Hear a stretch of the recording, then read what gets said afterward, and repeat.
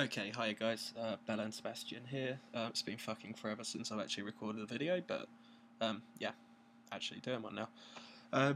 This is picking up on the one that I said previously about cheating with breakbeats. It's kind of the way that I do things, I suppose, which is less relying on plugins and more kind of just being a bit more manual about it.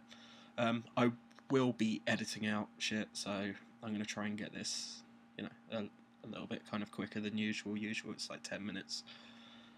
This time I'll try and cut it down a little bit, but I've already wasted shitloads of time just talking. So yeah, so this is basically working with kind of breakbeats. Usually the Amen break. I'm going to be working with the Amen break today. So the first thing you need is the Amen loop. Yeah, nice, straightforward, just nice, clean Amen break. You can use whatever the fuck you like, to be honest, so you can go... a table, a door, a fist. You can use samples out of an NSPCC advert if you really want to. Right, okay, right, so the first thing you want to do is basically get drum rack in your instruments in Ableton. Drag that onto a new channel, or over a previous one, doesn't really matter. Down here, basically, you've got your pads. Let's see, yeah, I've got it set up on the keys anyway. So, into this, you want to drag in, usually you'd use, so if I drag in just a few samples onto different tracks. A door, a fist, a table. You get the idea, right. So that's what that does, but what you want to do, in this case, is grab your Amen break, drop it into one of them. Double click on it, and it will bring up this nice long waveform of the Amen break. So if I hold down this, plays the entire break. But you don't want that. What you want is this all chopped up nicely. So if you use these little arrows at the top here, drag it in. See, now we've just got the first kick. So what you want to do, rename that. And at this point, you hold down Alt. Might differ on PC, not entirely sure. Can't say I've used the PC in a little while now. But you want to hold down Alt, drag, drop it into the next note. That'll be an exact copy. So that's still taking that first kick. So I'll drag it around again. Let's get that second kick. Slightly different. It's got the ride on it. Okay. And again, rename it. So kick 2. And then next up, got your snare. So drag that all along. I'm doing it over the same one, but what I'll do is I'll edit. So it's fairly straightforward. Basically, you are just grabbing little sections and picking out specific pieces of the sound. Okay, so I'm gonna pause. Well, I'm gonna jump cut, and yeah, make up an entire kind of entire drum pad out of the Amen break. Okay. Okay, right.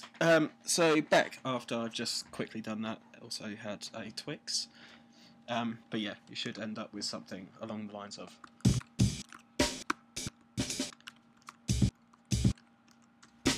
Okay, so yeah, simple little mixture of just little samples extracted. Did it fairly quick and dirty, but spend as much time as you want. If you really want to, you can start going into Audacity, something like that, start filtering out the sounds that you don't want in it. But yeah, doesn't really matter. So what I'm going to do now is, one thing I actually forgot to say about, so if I just make a quick duplicate of this second snare, if I actually remember to duplicate it, I'll call it rev snare. So right, when you open this, basically you've got your sample in there. There's not everything that you can do in there that's available. So I'm going to delete that. So it's just a empty little space, and drop in a sampler.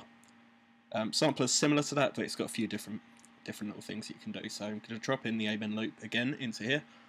Exact same kind of principle. So just going to grab out that snare there.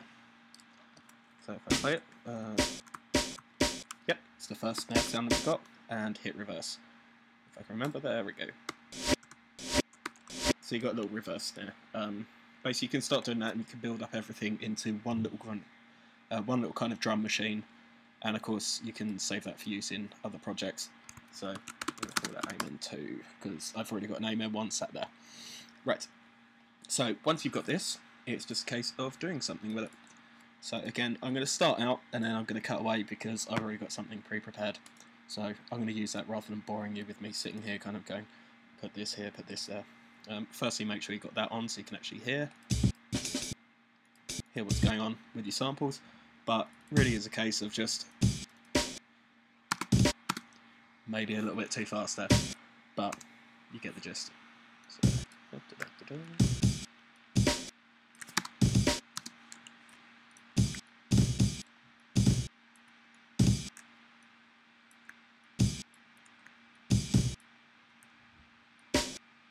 oops.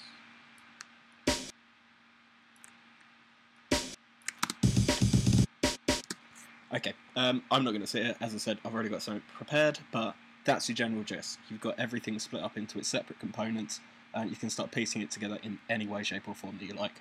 So anyway, I'm going to do another little jump cut, and I'll be back with something that I cooked up earlier on. Okay? Right, okay, back again. As you can see, I've just dropped in some other stuff, which I already had prepared, basically I had kicking around from other projects.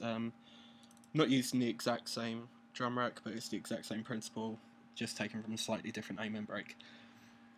So went into there, in the MIDI clip, just dropped out some basic kind of arrangement with, just mainly kicks, snares, and a little bit of shuffle at the top. So if I hit play, you can hear what that sounds like.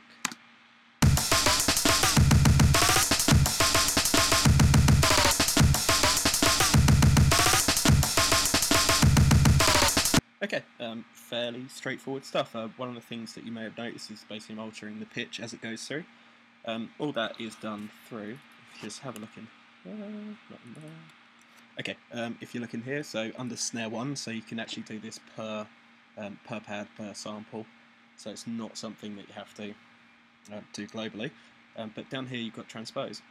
So what I've been doing is you get that in your little side thing, and you can see here where I've just roughly sketched out some little alterations. So you can see it goes down there, goes up there, etc. So listen for the changes in pitches. This is the easiest one to kind of hear at the end there.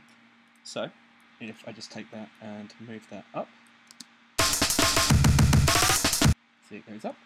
And if I bring it all the way down, which is ridiculous amounts, I probably shouldn't have done that. Yeah, fuck it. It sounds like farting, but yeah, you get the general gist. Ideally, unless that's the kind of thing you're actually going for, probably best not to make music that sounds like farting. Oh, but shit, it's gone wild. Fucking cunty shitballs. That'll do. Fuck it, I'll go with that. And yeah, that's the basic principle. Unfortunately, with doing this way, you do have to kind of sit there and manually do absolutely everything. But in the end, because you're actually sitting there doing something, you can actually create something, firstly, a little bit more predictable for yourself, mainly because it will sound the same if you're using plugins and things like that, unless you're actually exporting them again to audio samples after that. It's going to be slight variations every single time. And also with this, you get kind of complete kind of micro control over absolutely everything, which control freak, I like that kind of shit. Anyway, so yeah, and then you put a dodgy bass line on the top of it, and Bob's your uncle.